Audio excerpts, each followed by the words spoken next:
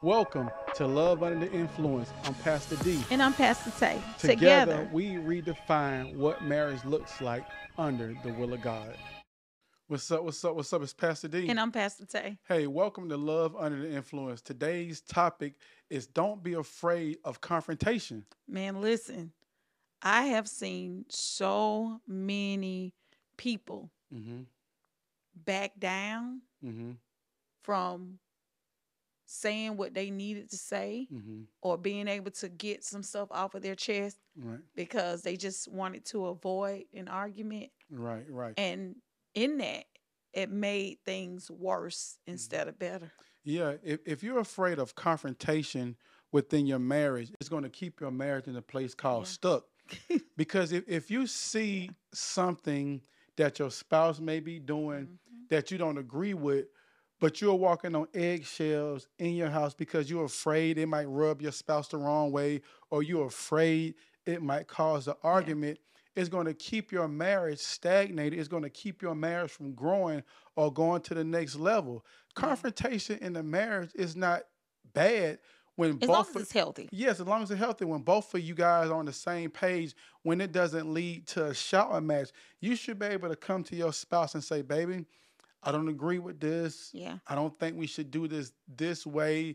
Maybe we don't know enough. Let's do a little bit more research. It's all about in your delivery and how you say a thing that will determine how your spouse responds to you in a negative way or in a positive way. Because if you see your spouse doing something that you don't agree with, but you didn't say anything because you was afraid of confrontation or you was afraid of how your spouse would respond, and you knew they was doing something that was going to be detrimental to your finances Or your peace. or your peace, but you didn't say nothing because you trying to not be confrontational, but it put y'all in the place of bondage. It put y'all in a financial strain. It put a wall up between you and your spouse. Now y'all not talking. Now y'all not communicating effectively because you was afraid of confrontation. It's a form of deception too. Right. Because your spouse is thinking Excuse me. in that area you're okay, or in these areas are okay, we're okay, our marriage is good, because you haven't said anything. That's powerful. It's misleading. It's misleading. I didn't mean to cut you off, but that was powerful what you said. You're not saying nothing. Your spouse thinking It's a form of deception. thinking it's okay, because that's what's gonna happen when it comes back to bite them in the butt. Well, you didn't say anything. They're gonna say, I thought everything was okay. cool. I thought everything was cool. You're not saying anything. It's like you're co-signing with what they're doing, and you could be in total disagreement of what they're doing. By you not saying anything, that gives your spouse the green light for them to move forward in something that you don't truly agree with. How can you say you love somebody if you let them go forward in error? Right. If I say I love my kids, my job as a parent is to teach them to look both ways before they cross the street. Right. Or if I see a car coming, if I love them, I'm going to tell them to get out of the way, or I'm going to assist them in getting out of the way. In other words, how can you say you love your spouse but you don't trust them with your truth? The truth is your family members make me uncomfortable. I can't stand when they come over here. Like, say that truth. Right. The truth is you don't know how to manage money. You keep putting us in a bad place. Like, the truth is you can't hold down the job. Whatever the truth is, sometimes you got to shake that boat in order for it to have smooth sailing. Right. It's not okay for you to have 15 jobs in the past 5 years, bro. You know what I'm saying? Like, we have to talk about, well, I just don't want to start anything. How about stopping a thing? Stopping this pattern, identifying maybe you have a problem with authority. You know what I'm saying? If you in the past 5 years have had 15 different jobs and you are a W-2 employee, something is wrong. Exactly. Because here's the thing. The issue that you don't confront will eventually confront you. Come on now. If you don't confront the issues within your marriage because you're afraid of how your spouse is going to respond, that Right. issue is going to confront you because now you up all night tossing and turning about a pain point Yeah. that you have with your husband or with your wife that they don't know you have because you've been holding this stuff in for so long, afraid to confront the Yeah. issue. So it's the small thing happen. You done blew up, and now your husband saying you mad because I didn't let the toilet seat down, or your wife saying you mad because I left hair in the sink. It's It's not. bigger than It's that. bigger than that. That was just a tipping point, or that was just the issue that took it over the edge. But The straw that broke the yeah, camel but back. but but it's been something that they've been afraid to confront for years. That's been the breaking point. So you can't within your marriage, you can't be afraid to have confrontation. You can't be afraid to confront issues that's been bothering you, of issues that been lingering for years. If you have Yeah. an issue with your spouse, family members, tell them. Tell them, look, I don't appreciate your Yeah. cousin, or I don't like your aunt, or I don't like your mom. Why? Because they do this, they do A, B, C, and D. Well, why you didn't say anything? Well, for years you let my grandmother violate Yeah, you, yeah. For years, my wife. and you never told Yeah, me. that's true. For years, my wife, grandma. So did you not trust that I would? No, You I didn't didn't trust know. me with that information No, because that's a lack of trust. no, it's not. Every time my wife, That's a grandma, would lack of hug trust, me, baby. she would feel on my butt, and I used to I come class. Say, hey, baby, listen, you need to check your grandma because every time your grandma give me a hug, she getting a And little you also feel. accused her Her sister of. sister too. Yeah, in they golden years, they was a little freaky. And I had to say, look, you need to talk to your grandma because every time your grandma give me a hug, she'll get a little extra oomph in. I And I never, didn't appreciate I that. never witnessed any of that. Yeah. So Yeah. and So Pastor D is it's the he truth. I was he adamant about that. continues to say this. Yeah. So and that's something. But I did tell you when she was living, so you had a chance to confront her about that. When she was getting a little freaky with me, I didn't appreciate that. I don't think she was getting freaky. I think it may have been frisky. No, it was freaky. Grandma was getting a little freaky with me, and Well, I either didn't way, appreciate that. you waited a very long time to tell me. So did you not trust me with that information? Did you not trust that I would take your side? No, Or no, what? I trusted you with the information because I know I'm a trustworthy person. I know that I wouldn't lie about So you wanted something me to like swing that. on my grandma? I didn't want you to swing on your grandma. I just wanted you to, tell your grandma, can you control your hands? But grandma couldn't control her hands. And I guess she went back and told her sister what she was doing, so her sister wanted in on the action too. They both wanted in, so there was double teaming me. Man, look. Um, maybe I should have confronted her. I apologize for not confronting her. The truth is, sometimes it's hard to confront. It's hard to confront somebody you love because out of being cautious, I don't want to use fear because God didn't give us a spirit of fear.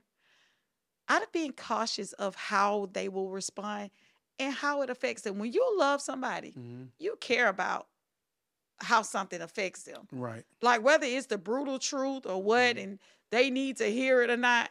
right. Sometimes, you want to make sure you don't hurt them, but sometimes some conversations may be and a little and just hurtful, just and you being just got to transparent. have I them. remember early on in our marriage, that was one of the things I dealt with about confronting my mom. Oh, You know what I'm saying? yeah, Like how she treated you, how you did everything for her, or you loved her unconditionally. You always gave her the advantage, yeah, and she took the advantage of you. So that was something I battled with early on in our marriage because never been a mama's boy, but me and right, my mom always had a special relationship. We always had a good relationship. So in the beginning of our marriage, that's something that I dealt with. How do I, this yeah, this is my wife, but this is my mom. So how do I confront my mom with something that I know she's wrong with and trying to protect her feelings, but protect you too? Because I live with you. You the person who I'm building a family with, building right, an empire with. right, So, your feelings, it weighs more than her feelings, because You are the person that I clave to. You know, we building something special with. But Right. then in the end, I'm looking at, well, this my mom. I want to protect her feelings And you too. want to honor, you Yeah, wanted to honor her and too.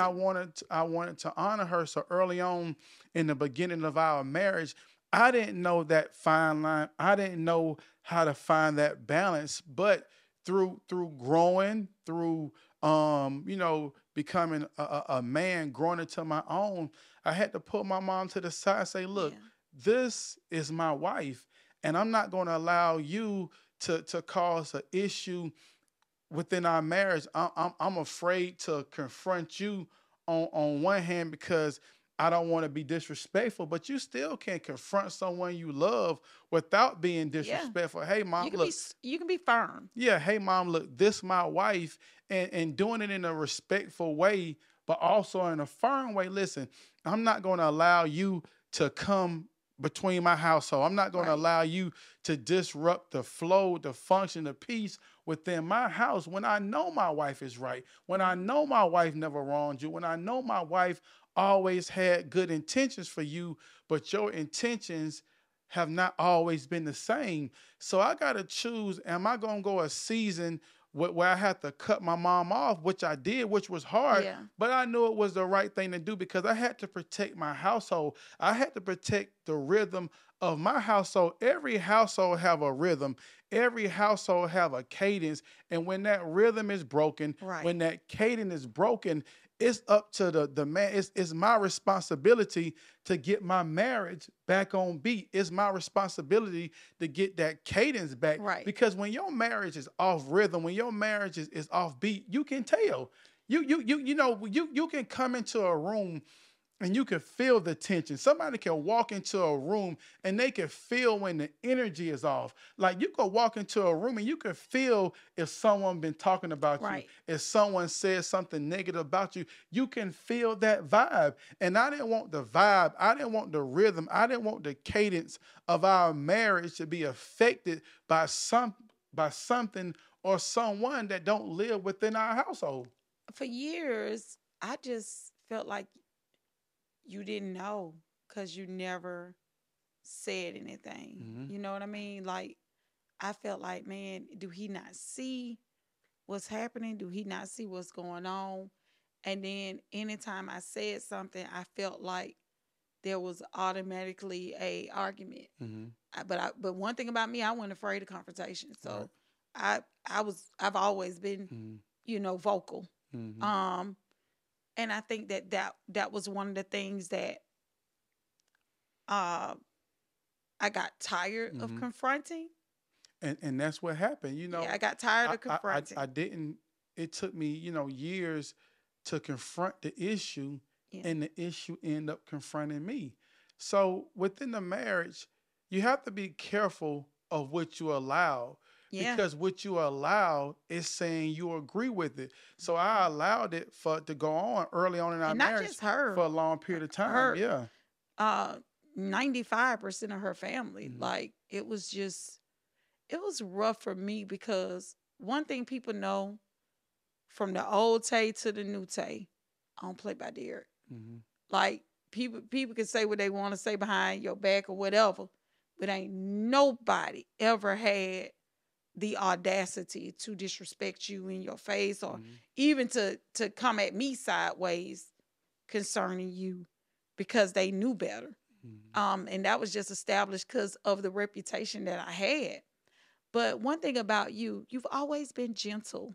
You've always been soft spoken and you always honored your mom. Mm-hmm. So I can understand the struggle, Mm-hmm.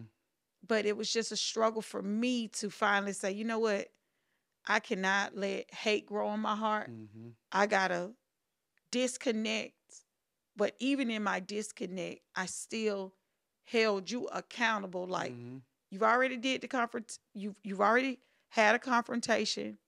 At that time, she was still not submitted to the Mm-hmm. confrontation. But me as a wife, I knew that I didn't want to deal with any resentment Mm-hmm.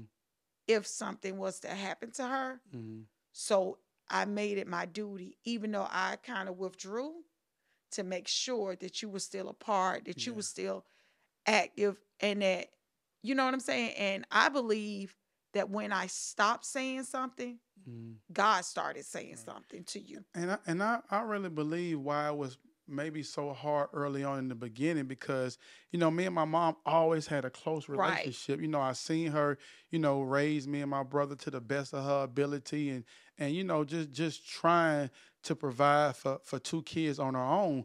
So I always honored my mom and always gave her that Always. utmost respect, and it just always carried on. But when I start maturing as a man, when I start maturing as a Yeah. husband, I was like, no, you are wrong. Yeah, You because you know, don't even disrespect me. right? So I'm how like, could you let yeah. somebody else I was, disrespect I had me? to come to a point. My mom, you are wrong. You don't have. It's different if somebody have a valid reason to not like, but you always, looked out for her, always went over and Because I beyond loved for you. her. And You know. I could never pinpoint, the issue that she had with you, and it just wasn't fair to you. It Right. was unfair to you. So, like I said earlier, when you don't confront an issue that you know is there, if you don't confront an Yeah. issue that is present, the issue is going to confront you. And the longer Yeah. you allow the issue to linger, the harder it's going to be for you to deal with. The harder it's going to be for the person who's in the wrong to see that they're wrong. Well, Right. I've been doing this for 5 years and you ain't said nothing, or Yeah. I've been this way for 16 years and you didn't say nothing. And because you've been this way for 15 years, or Doesn't because make it right. it doesn't make it And right. we have to normalize confronting negative behavior, Right. not just in your marriage, but outside of your marriage. Mm-hmm. You're not going to come in here and disrespect my husband. Mm-hmm. You're not going to come in here and if I say I don't want my kids sitting in your lap, they not sitting in your lap. My children not going to be running around here uncomfortable. If my kids say they uncomfortable, you no longer come into our house because it must be a viable point. We have got to normalize confronting negativity at the head, at the door. If you got a negative attitude, can't nobody tell you nothing. You need to stay at your house. You ain't welcome to mine. Mm-hmm. And that's just the bottom line. As people, we have put ourselves, why are you uncomfortable in your house? Right. Just like the man said in Color Purple, you sitting at the head of your dinner table and you acting like the waiter. Right. You go into this stance and put your house in a whole set of bondage because you will not say this toxic negative behavior is not allowed here. You can do what you want to do at your house. However, in my house, my peace will not be interrupted. My family's peace will not be interrupted. And you are not the head NIC or whatever you want to say. You are not in charge of this house. Right. Period. That's why it's important in your house. You have to set your thermostat on love. You got to set your thermostat on peace. You got to set your thermostat on joy. You control your thermostat. So as the man, if the temperature in your house is uncomfortable, you have the ability to adjust it up or to adjust it down. But what you shouldn't do is to see that the temperature needs to be adjusted and you walk away as if you don't see the issue. If you don't Because if see you it. walk away as if you don't see the issue and you know there's an issue there, it's just going to cause more chaos. Yeah. It's going to cause more confusion, and it's going to cause your marriage to go in a direction that you don't desire. Anything that you build on an unstable foundation is going to fall. Right. You've got to have a solid foundation. Love, honor, trust, respect, value. All of those things are what builds the foundation. We know that Jesus is the foundation. Our friendship is the frame, but you gotta still make sure that each year your roof might not last but 5 years. Mm-hmm. And then you got to call somebody in to do what? Repair it. Right. You don't wait till the roof start leaking. Mm-hmm. You start examining when them 5 years is up. When that 4th year, you might Right. say, hey, let me go ahead and fix this. Mm-hmm. But too many times you won't confront an issue. The issue confront you. And we'll use the analogy of the roof. Now the roof has caved in, and instead of you fixing it, you go and put the blue top over it. Mm-hmm. You got the know-how. You have the ability to fix it, but you don't want to confront the roof You don't want to confront the roof. because you don't want to invest. You don't want to make the investment of what it's going to cost you to make it better? What is it going to cost you to make your marriage better? Mm-hmm. What is it going to cost you? Is it going to cost you your ego? Is it going to cost you your pride? What is it going to cost you? Because the truth is, it will cost you less to protect your marriage. Mm-hmm. It's going to cost you everything if you lose it. Right. Just for example, every year you renew your tag, you renew your insurance, you renew your phone bill, you renew your cable, your contracts. But what happens if couples decide let's each year let's renew our commitment to each other, let's renew our love for each other, let's renew our foundation. We renew everything else, but you Everything don't renew else. your commitment to each other. Everything else. You don't renew your love. You don't renew your trust. You don't renew the foundation of your marriage. We renew everything Because, else. baby, everything else is deemed priority. Mm-hmm. Everything else is deemed priority. Where would you be if we stayed the same? Right. Where would we be? Where would our children be if we stayed the same? The girls were talking Sunday after church. They were like, "Oh, if y'all would have stayed drug dealers, we would have 5 baby daddies." Mm-hmm. You know what I mean? It's some type of truth to that. Mm-hmm. If we want to change the, is it duration? Mm-hmm. Is that the word I want to You can use? say trajectory. Trajectory, the trajectory of where we were going or where we were headed. Mm-hmm. Where would our children be today? Mm-hmm. We left the streets and eliminated the excuses. Mm-hmm. And guess what we did? We confronted our negative behavior. Mm-hmm. So you can't be afraid to confront. I'm here because I want to be here. I'm a drug dealer because I want to be a drug dealer. I don't trust that God can do anything else in my life. So I'm going to stay a drug dealer. The moment I decided to trust God, guess what I did? Stop being a drug dealer. Mm-hmm. You understand what I'm saying? Right. Trust is an action word. Mm-hmm. But just think about it. I got an iPhone. Every so many weeks or every so many months, my phone get an update. Yeah. When the last time have you did an update within your marriage? Your marriage got to have an update. You have to update your marriage. You have to update your commitment. You have to update your love. You have to that's update good. your communication. That's good right there, When baby. the last time have you had an update in your marriage? Ooh. Do you have enough space to go to the next level? Do you have enough space to continue that journey with the person you said I do with? You got to make sure you update You have your to commitment. open up your capacity to to receive. And your capacity to be corrected. Your capacity that's even powerful, your capacity, because your capacity to receive is easy, but your capacity to be corrected, Ooh. man, that was powerful. Ooh, man. That was powerful. This was an amazing, this is amazing. But before we close out, I want to tell you guys this. Prayer is vital and prayer is essential. Mm-hmm. You can do individual goals and you can partner with your spouse and do goals. But I'm challenging you today to write down 4 things that you think are hindering your marriage. Mm-hmm. Then I want you to DM Pastor D and I at Open Wings M on Instagram so we can help you guys figure it out. 4 things now that you believe that are hindering you from moving forward. DM us on Instagram at Open Wings M. And Pastor D and I want to give you guys some tools because Love Under the Influence is a community that is here using our testimony to build marriages and help you go to the next level because that's exactly what God did for us. And I'm just so excited about it, baby. Super excited, man. It's an awesome community. Judgment free. That's why we transparent about our journey. That's why we transparent about our transformation to show you guys something that's tangible, something that's reachable. Yeah. You know, our marriage was once headed for divorce. Our marriage was once in the pits. Our marriage was once, toxic. But now we look back over our journey. We went through all that so we can stand here today and tell you that you are worthy and you can overcome. You can overcome any obstacle that you face. Don't worry about where you are. Just focus on where you desire to go. I'm Pastor Taye. And I'm Pastor D. Peace. Peace.